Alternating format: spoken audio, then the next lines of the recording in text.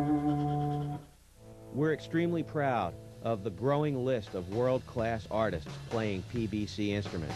Musicians like Jerry Duplessis and Wyclef of the Fugees, Alan Woody, bass player for the Allman Brothers and Government Mule, Arlen Roth, John Abercrombie, Michael Fath and Chris Neubauer of Michael Fath's Virginia Rangers, Louis Johnson, legendary funk bass player with Michael Jackson and the Brothers Johnson, Tom Bresch, super picker and son of Merle Travis, and this list just keeps growing.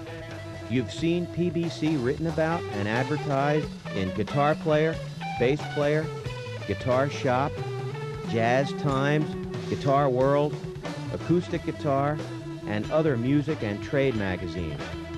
Perhaps you've seen our instruments being played on concert stages, in clubs, or on TV.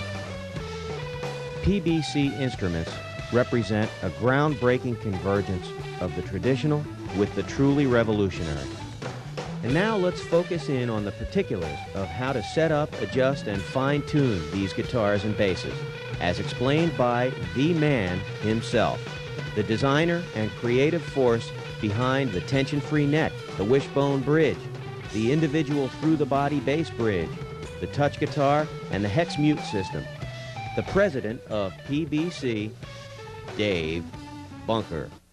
We invented the tension-free neck several years ago, and basically it came about because of development in the touch guitar line of guitars. I, in the touch guitar, had to develop a way to take stress off of the neck so that not only could I get a more accurate neck that stayed for longer periods of time in tune, but I could also, in doing that, took the stress off the strings so that the tension of the strings was less. Now, it seems strange that that would be, but in a normal guitar, you actually have a tensioning of the wood, a pullback of the wood, and it's a spring condition, so that as you put tension on, you actually are getting like the scenario of a bow, and the wood is actually bent. What I've done here is to put a bar through the neck that relieves the stress up to a certain point. Being free and clear here, it actually separates the headstock from the rest of the neck. With one simple adjustment, I can then adjust the neck any way I want.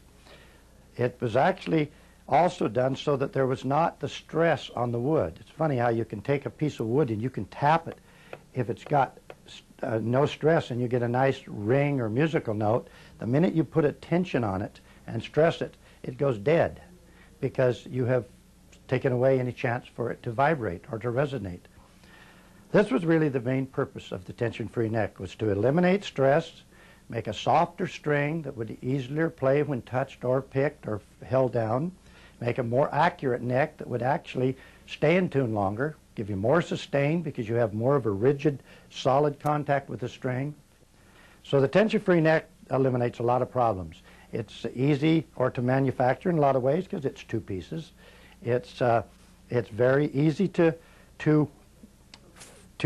actually service, and that's something I'm going to get into, but it actually is easy to service, to take apart, to put together. If you want to tweak the rod, you can do that. So there's a lot of reasons for the tension-free rod.